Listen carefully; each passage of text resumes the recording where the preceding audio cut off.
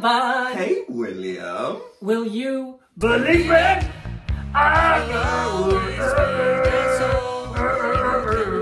We should be in cartoon shirts. Yes, we really should. There is amazing news out of Iceland. They are putting Söngvakeppnin to the side, and they are internally selecting Daði Freyr and Gagnamagnið for Eurovision 2021. Should we talk about it? Let's do this!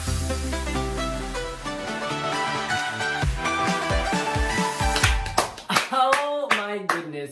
Devin, this is the news that many, many Euro fans have been waiting for ever since Eurovision 2020 was cancelled. Gagnamagnið and Daði Freyr, of course, charted in the UK. They were viral. Within the top 40 even. They were the bookies' favorite at one point to win the Eurovision Song Contest. There was so much hype behind this. I just want your initial reaction. Are you excited? Oh, William Lee Adams, you know what? I've got 6 words for you. I'm going to supply the first 3. You must do... What is right? Absolutely. I couldn't agree more.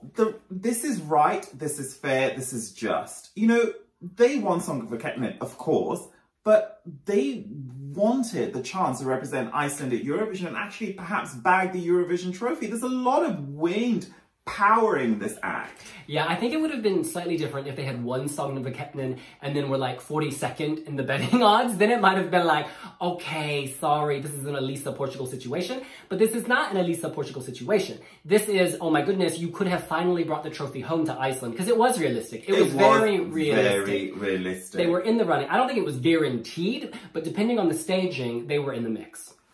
Girl, the predictions, the Wiwibloggs jury, all variations of predictions we've done, you know, the maximum 12 point one, the sort of Eurovision style, everything, they always finished consistently in the top 5. And you know what? They're brilliant. They charted very, very high.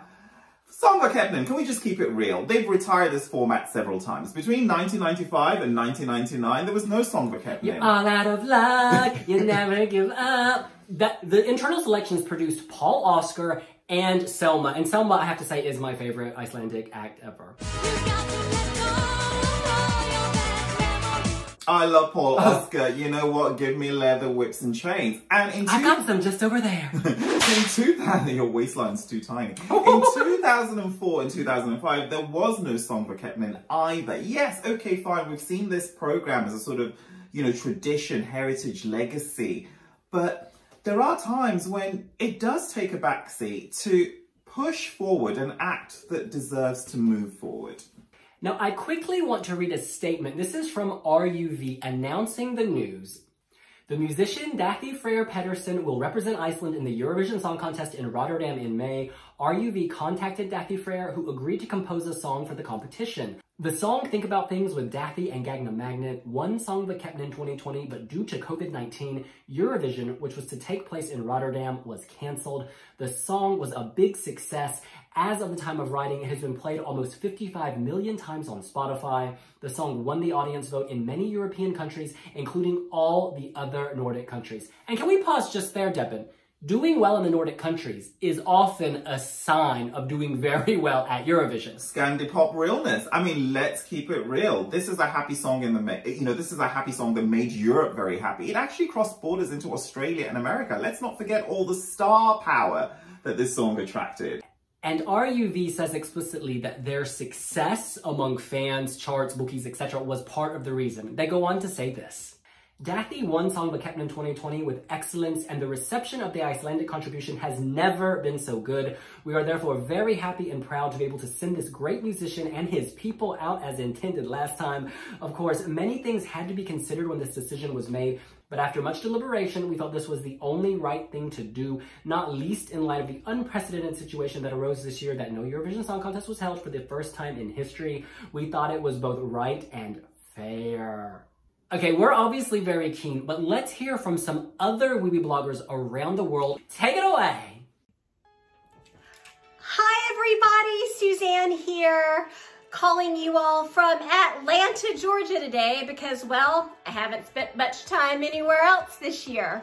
So I have got to wear my own tank top more often because when I wear my own tank top, good things happen, y'all. I am so excited that Iceland has announced that Dadi will be returning for Eurovision 2021. I'm so excited that we're all hopefully returning for Eurovision 2021. But I am elated that Dadi gets to represent Iceland because I love to think about things. Just the fun, edgy, 80s kitschy vibe that kept me smiling the whole way through. So excited. Congrats, Dadi, and great choice, Iceland. We'll see you soon. Bye. Hey everyone, Sebastian from Australia. Think About Things has obviously taken the world by storm, and I think lots of people believe that he should have the chance to go to Eurovision. If not with his song Think About Things, then a new song, just so long as he is comfortable in making a new song and he can capture the magic that he had in Think About Things.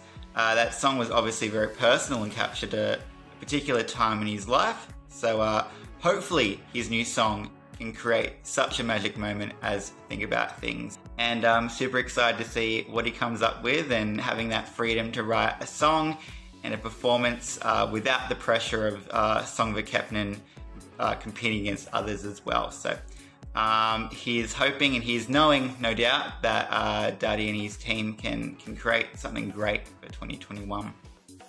Hey guys, Oliver here, Wiwibloggs correspondent from Merseyside, and I am so excited to hear that Daði Freyr is back for Eurovision next year. I really think, fingers crossed, that 2021 could be Iceland's year to take home that victory that they have deserved after all of these years. Think About Things was the perfect package. It was amazing staging, it was great lyrics, the song was catchy, and if anybody's going to bring home that crown, it's going to be Daði Freyr. Fingers crossed, guys, you got this. Good luck. Hello, Tom Hendrick here from Leicester, UK. I have just received the amazing news that Daði Freyr is going to represent Iceland again, this time in Eurovision 2021. I thought he was the darling of Eurovision this year. He was the winner that never was, in my opinion. I think we might have been going to Reykjavik had the C word not been a thing, but I'm so happy that Iceland asked him to come back. Yes, it's a shame there's no Söngvakeppnin this year, but I really think Daði Freyr is going to bring an even better song than Think About Things. As long as he stays true to himself. I love the fact that the song was close to him, it was personal. As long as he stays that, throw a few gimmicks here and there, but make him different, make him fresh. I'm sure he will. I'm sure there's lots of brilliant ideas that are floating around Daði Freyr's head, and I can't wait to see what happens. Hi, this is Dana from Iceland. I am super happy about it.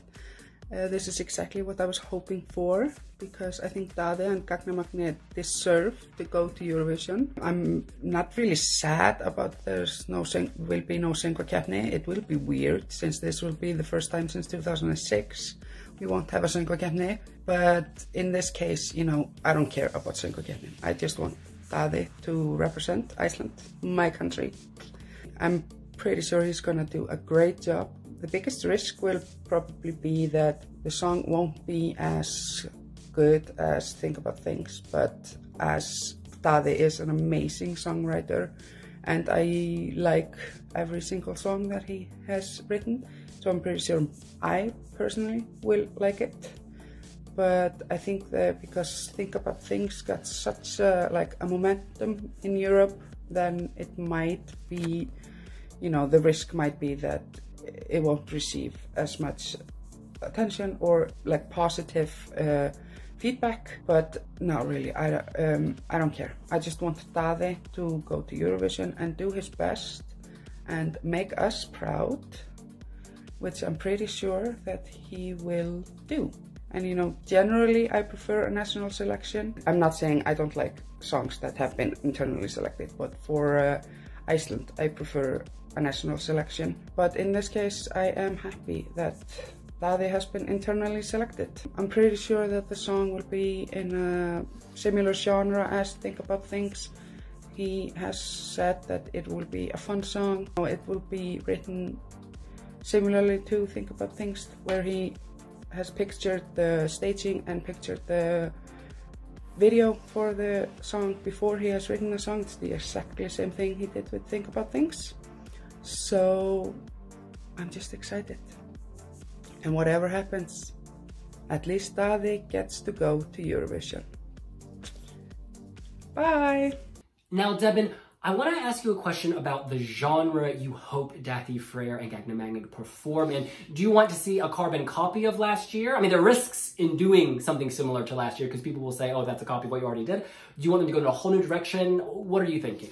You know what I want? I want a song that gives mileage. Think about things. Can I just say, this drop today, Daði dropped 3 brand new remixes of the song. The Soda remix, which is bass heavy.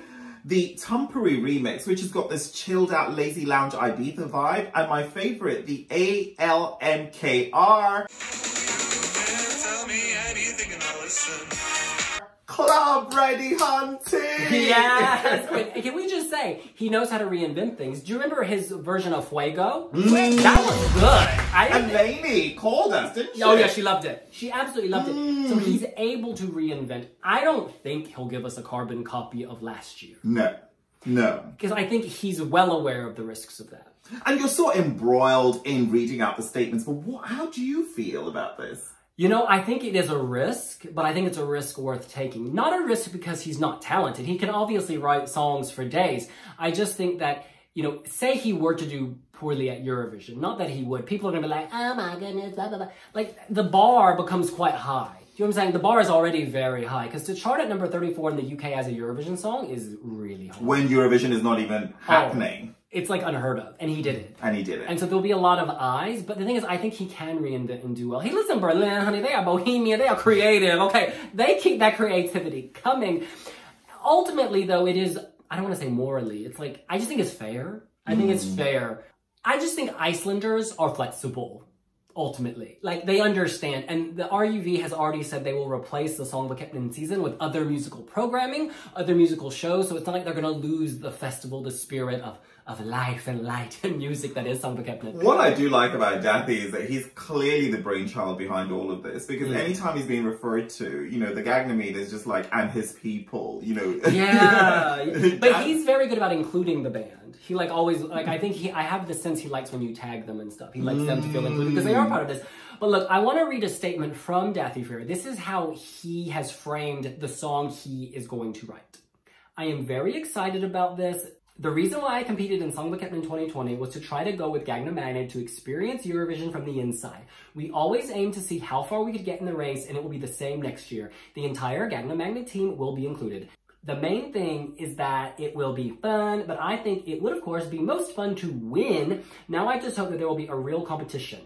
I have come up with some ideas about the song, but nothing has been decided. I actually know what the music video will be like and have some key points that need to be made in the staging, so I will compose the song around it. I will try to compose a song that fits the scene, but not the other way around. Eurovision is something special, but this will be a happy song. It is quite clear. Oh, this is interesting. A inverted order, isn't it? I mean, like, visuals first. I guess there are two things that spring to mind. One is that he's been in the game. Having competed at Söngvakeppnin last year, he understands the dynamics of like a song for TV as opposed to just a song. And it's a very important distinction to understand. The second thing I would say, he's probably privy to all the tricks that the Eurovision 2020 stage can do, right? Because they had the plans, they were all planning, so the HODs all knew what that stage is capable of, the things that are not public yet. So he can write a song with that in mind. So that to me suggests that he and the other contestants who were chosen last year, they have an advantage over someone who's going to be starting from scratch. There is a flashback caveat to this, and I'm just going to say Greta Salome, Hear Them Calling, was actually composed with visuals first. And when you do that, there is a risk that the focus is split. However, I think in the case of Greta Salome, it's slightly different because from what I've heard, the team in Stockholm didn't execute the vision they had. I remember being on the ground and some people involved in the project were essentially saying, we're quite upset they've changed the graphics. So it wasn't, I think it's looking good for Daði is what I'm trying to say. I think it's looking real good. It's looking real good. You know, I'm confident. And, you know, if it doesn't go according to plan, I want him to be the driver of that, not to be eliminated and have another Söngvakeppnin. And then, you know, it's good that they're trusting him and they're giving this to him. And I'm sure he's going to super slay with it. He was in the driver's seat last time. He clearly knows what works. I also want to bring up the fact that last year there was so much hype around Iceland, not just because of Dadi, but also because of the Eurovision movie. I just feel like Iceland was having a moment in 2020. Like, culturally, in terms of tourism, all these wonderful things were about to happen. You know, they may have hosted 2021, but then Ms. Rona decided to show up. And so I think it's lovely that they had the bump in, I don't want to say self-esteem, but the bump in like enthusiasm from the Eurovision movie, and then the bump in enthusiasm from Dadi, and now they can just keep running with it. Hype has never been a bad thing, you know, and I think that they can now ride on that hype comfortably. And you know, having foresight and having vision is a very important thing, because when he was planning 2021, he omitted the month of May. Yes. So he's like, you know what, I'm gonna just keep this free. Who knows what's going to happen? And you know what's interesting? He says explicitly in that statement, I'm in it to win it. I mean, what he's saying is, yeah, it's going to be a fun experience, but I want to win. There's nothing wrong with a little ambition. You know who said that? I agree. You know who said that? Dalai Lama. Angela Merkel. Okay? Read the Time magazine cover a few years ago. I can't smile. Anyways, I love that there's that ambition. There's no reason to shy away from it. I don't think it's a given by any means when you have 40 plus countries, but certainly, you know, from the acts last year. It's a surefire qualifier. Oh, yeah. Not making the final. I just don't see that happening. It is going to make. I don't see that happening. It's really just quite exciting. He does have magic, you know. I mean, think about things. I have to say, I like every single version of it, and that's not an easy thing to do. That's not an easy thing to do. And I've had the song on spins, on repeats, and I just really like it. It grows on me, but I liked it to begin with on the first spin. I just want to bring up the fact that in the past, you've had winners like Dana International, winners like Charlotte Pirelli go back to Eurovision, and things had not gone as well. Chiara from Malta, who didn't win but came very close. Then in Moscow, she, you know, kind of tanked. What do you think about the idea of momentum, about, you know, memorability? I guess, what are the risks in your mind? We've also had Dima Bilan, who went with Never Never Let You Go to come back and slay, believing in himself. Yes. You know what? And even when Sergei Lazarev screamed for the second time, he still finished in the top 3. That's tough. You know what? It's not easy. Carola, she's always finished very high. I think Dadi will slay. Is there a risk of fatigue? No, because it's a fresh song, it's a fresh concept. And he's actually fired up and he's excited about it. And you know what? He's not over-delivering. He made it very clear. He'll take a backseat if he's not asked to come back. He was happy, you know, he was okay with that. He was cool and now that he's been asked to come back, he's like, okay, fine, we've got work to do. And I'm taking my team with me. So he believes in his team. You know, they work well together. It's a great collaborative effort. And he loves Eurovision. And I'm sure RUV is always supportive of its artists, the broadcaster, but I think they'll be extra supportive and be like, you want a $5 billion, you know, net to fall on stage and wrap you in glitter and gold and then a platform to raise you up to the sky? You can have it. Do you know what I mean? And let's not forget last year, or was it the year before, Söngvakeppnin winners Hatari? I love them to bits, but not everybody did, and they still managed to finish in the top 10. I don't know a single person who dislikes this. That's a really interesting point. This is not divisive. I don't think there's any kind of political agenda explicit in the music. No. It's just very thoughtful kind of, you know, think about family friendly. He's writing about his daughter. He's got his whole family in the band. And you know what? If you don't care for it, you're not going to dislike it. And that's the thing. That's the thing. It will appeal to many people, but it won't turn anyone off. Absolutely. And like, it's kind of like I don't want to, the middle of the road is... Songs at Eurovision that do well are often middle of the road, not in the sense of being mediocre, in the sense of appealing to many people. This is like an elevated version of that. Do you know what I mean? I think this is good. You know what? It sounds like we're both very hopeful about this. Yeah, I just think he deserves to. Yeah. It's just, you can't be one of... That's like Victoria from Bulgaria. She deserved to go back. Like, she was a favorite to win. The Roop, in my mind, deserves to go back. Like Destiny Chukunyere. I mean, we could go on and on. We could probably go through about 42 artists. So, but in any case, that's what we think. What do you think? Are you enthusiastic about Daði Freyr and Gagnamagnið returning to Eurovision, or actually getting to go to Eurovision for the first time in 2021? Let us know here on Wiwibloggs. Yeah, be sure to listen to our podcast and follow us on multiple social media platforms. We are on TikTok. Instagram, Twitter, and Facebook. We'll see you later. Bye!